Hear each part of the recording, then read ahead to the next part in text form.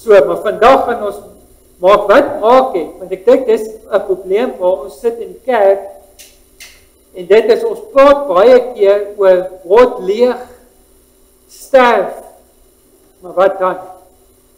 En ek wil tog iets sê, en ek sê nie dit is so nie, maar ek sê die selfe beginsel is dalk so, waar Jesus gesê het, as jy duiwels uitdryf, en het word nie vol nie, kom hy duiwels terug, en hulle vind hy is leeg. En die probleem is, en ek wil dit anders stel, ek sê nie mense as jy leeg is, gaan die duiwels nie. Maar die probleem is, baie keer van ons raak leeg, en ons sê, ja, hier is hy. Maar dan maak ons net onsself weer vol met onsself, met ander. Maar nou, moet ons op 'n plek kom, waar sê, ja, maar ek moet vol word van u. Nou, ek gaan nie na ons teksvers nou lees nie, maar ek wil eers begin met 'n storie. Nou, wie ken of wie het al gehoor van Stef Bos? Of wie luister na sy musiek? Nou, ek sal nie 'n baie groot aanhanger van Afrikaanse musiek nie, maar hy is 'n sanger. En hy sê, ruimte is aangrypend, want hy vertel hoe hy as jong gedrewe musikant alles moes doen om dinge te laat werk. Maar toe hy nou ouer word, besef hy dat musiek groter is as hy homself. En dat dit nie meer oor hom gaan, maar oor die musiek. Hy sê ook, ek het geleer dat ek moet kleiner word, sodat daar meer ruimte kan wees. Want 'n ongesonde ego neem geweldige ruimte op en daarom versmoor ons mekaar. Dis nou hy se musiek. Dit is baie wat. Maar ek wil jou verder vat, voor ons by die teksvers kom. En dit is, ons moet besef, dat God wil ruimtes wat leeg is. En ons sien dit, juist in die reg in die begin van die Bybel, Genesis 2, vers 1, sê, die aarde, en ek wil dit in die nuwe vorm lees, in die nuwe vertaling, die aarde was vormloos en leeg. Die ou vertaling sê, die aarde was woes en leeg. Maar dit is my so mooi om te sê, dink 'n bietjie aan, die aarde was vormloos en leeg. En baie van ons mense is baie keer vormloos en leeg. Ons het nie eens vorm waarvolgens ons leef. En God kom reg in die begin en hy sien dat die aarde was vormloos en leeg. En hy doen iets daarop. Maar het is belangrik dat ons God moet toelaat dat hy ons vul soos hy wil en dat ons nie die leemtes vul met die idees, hoor nou mooi, oor wat ons van God het nie. Dis die probleem met die kerk en met baie Christene vandag, dat ons baie keer die leemtes in ons lewens en dit wat ons rondom ons beleef wil vul met die idees wat ons dink van God. En nie volgens dit wat God sê hy is nie. Ons wil baie keer die Bybel verdraai om aan te pas by my idee en dan wil ons mense manipuleer en dwing om daarby aan te pas. Sodat dit vir my sal werk. Want ek het hierdie idee, wat baie keer die idee God moet aanpas by die leefwyse van waarvolgens ek dit wil hê. En ek maak myself dan dus nie leeg, sodat die ware God my leemtes vul. En daarom, hoor nou mooi, sal jy altyd die hinkering dan hê dat jy leeg is. Dan, dis selfs dat mense in die kerk leeg voel. En dan ook sommer sê, hierdie kerk is nie vir my nie, maar dit pas my. Dis sal ek nou eerder na 'n kerk toe gaan, wat hierdie idee God van my vervul. Daarom jy oppas om net te sê dat hierdie kerk is dood. Dalk is die kerk net dood volgens vir idees van jou. En as juist daai kerk wat die ware boodskap verkondig, maar omdat dit nie jou idee vervul, sê ons die kerk is dood. Plaas dat ons dan eerder sê, Here, waar is die leemtes in my lewe wat U die ware God vervul? Daarom, om vol te word, moet ons wag binne die leemtes. En dis nogals 'n probleem in die kerk, want ons is juis so in 'n kultuur van versnelling en kitsoplossings vasgevang, dat dit sy tol eis van hierdie geloofsgewoonte weg te skram, want ons dink dit is nie eerbaar in die kerk. Maar hoor wat sê Psalm 62 vers 6, en ek wil dit vir jou in Engels lees.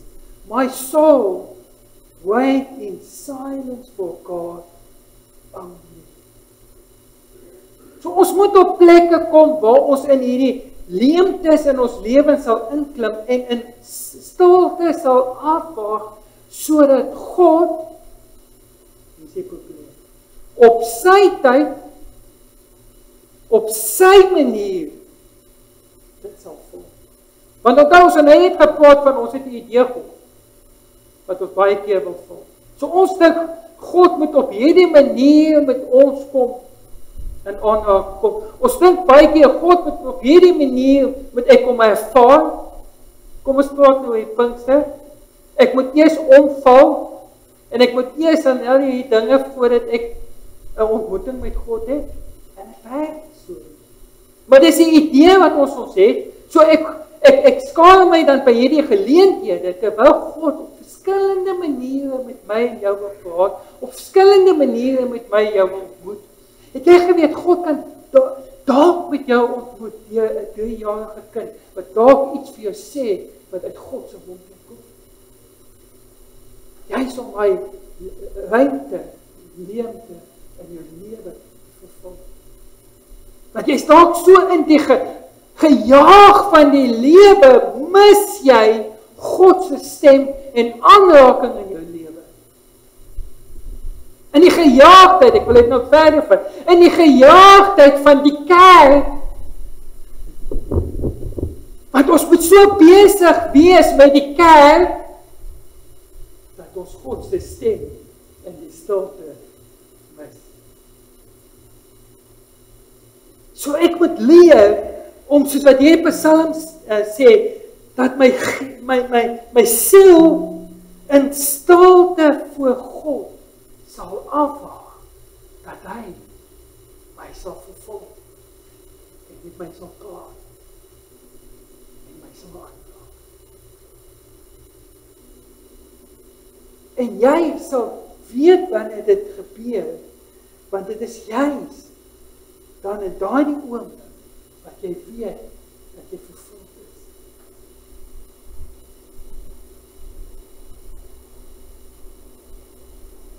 'n ander woord om te wag is ook 'n geloof waar God se wêreld, hoor mooi, waar God se wêreld en wysheid in jou lewe sal ontsluit word, sodat jy verstaan waarna toe God jou en my, onthou as ek terug gepraat oor roeping. dat ons dit sal verstaan, wat roeping in my lewe, waarna toe God my geroep het, binne in sy wysheid, binne in sy wêreld. En ek moet op 'n plek kom, en hierdie leegheid is nie 'n intellektuele verdowing of 'n blink slaan nie. Hoor mooi. Ons dink baie keer, jy weet, meditasie, as ons dink aan Psalm, wat ons is so geleer in die wêreld, meditasie is om te sê, is nie dit nie. Dis 'n oosiese ding, is nie van. Maar Psalm sê, meditasie is om gedurig deur, Psalm 1 gelees het, te mediteer oor God se woord in jou lewe. En dan in te mediteer op 'n plek te kom, daai wysheid en wêreld van God, 'n realiteit in my lewe te sal word. Ek is nie geblink nie. Ek is by my volle bewustheid wanneer ek met God te doen het. Dis ook 'n probleem met die kerk. Hulle sê, hulle wil jou leer dat jy jouself afsny van wie en wat jy is. Jy moet 'n blank word sodat God met jou kan werk. Werk nie so nie. God werk juis met jou as persoon wie jy is, sodat hy jou kan gebruik. Die Hollanders het 'n baie mooi woord. Ek gaan nou dit mooi moet uitset. Hulle sê, jy moet op 'n plek kom waar jy leege helderheid sal hê. Jy moet leeg wees met helderheid.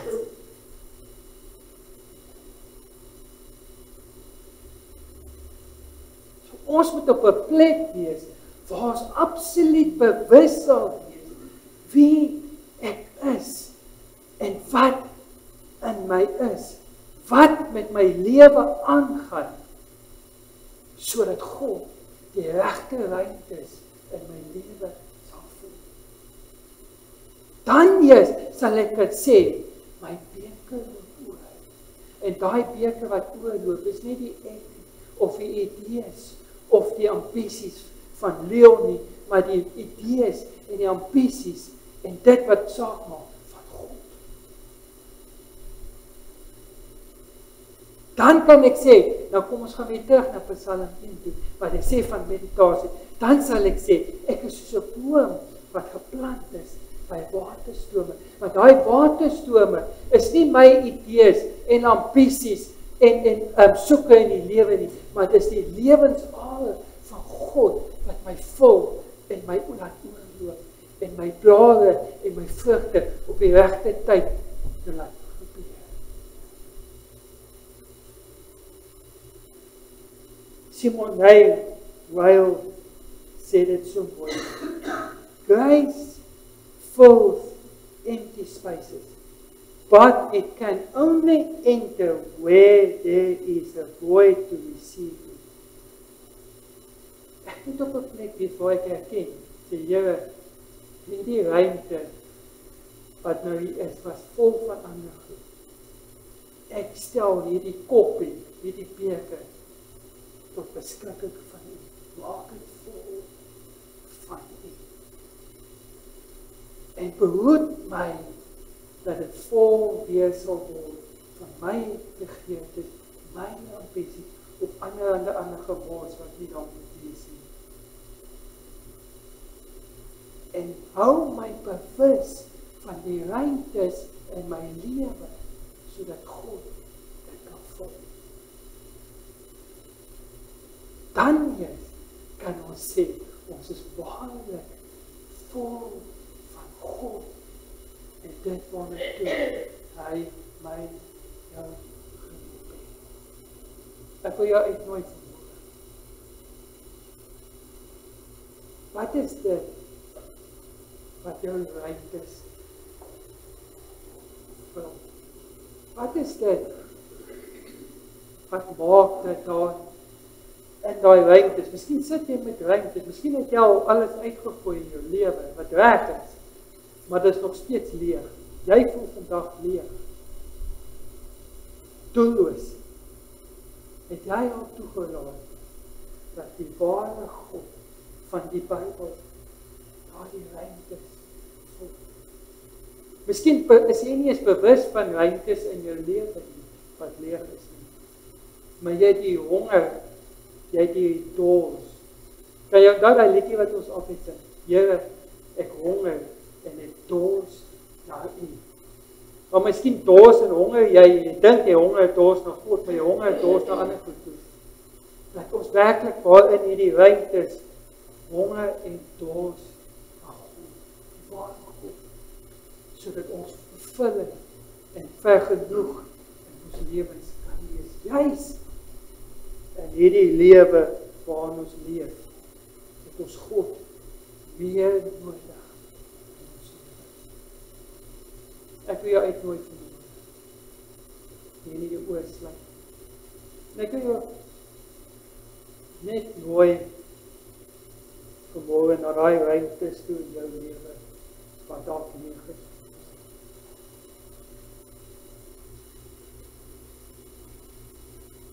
Dink 'n bietjie aan Maak, wat kort in jou lewe vanmôre. En ek wil jou uitnooi vanmôre, en ek gaan nie hê jy moet jou hand opsteek en goed doen, maar jy ken jouself. Maar as jy vanmôre sê, ja, ek het God nodig in my ruimtes, in my lewe, gaan ek hierdie gebed doen, en jy bid saam met my, hierdie gebed. Here, in die gejaag van hierdie lewe, in die gejaag van menswees, is ons baie keer vol van verkeerde dinge, maar U leer ons om leeg te maak, te kruisig. Maar baie keer bly dit net so jy leeg en dolleeg en vol om wees. Nooi U ons vandag om vol te word van God, die regte God. Help ons om in hierdie ruimte, hierdie leegheid stil te word, soos wat die Psalm skrywer dit noem, om alleen te wag op God. Ek wil vir elkeen bid wat hulle vanoggend deel maak van hierdie gebed wat sê, Here, ek is leeg. En ek het verstaan nie die leegheid in my lewe nie, maar nou verstaan ek dat hierdie leegheid is eintlik 'n honger na U, 'n dors na U, wat gevul moet word met God. Help ons om gevul te word met God, sodat ons ver genoeg vol van God kan wees. Want ek vir elkeen, dat hierdie proses nie net eenmalige proses sal wees, maar dat ons gedurig gevul sal word, want U leer ook, Here, dat ons moet uitgee wat ons het. En dat ons meer van God sal gee vir ander mense, sodat meer van God in my lewe sal kom. Ek sê vir baie dankie.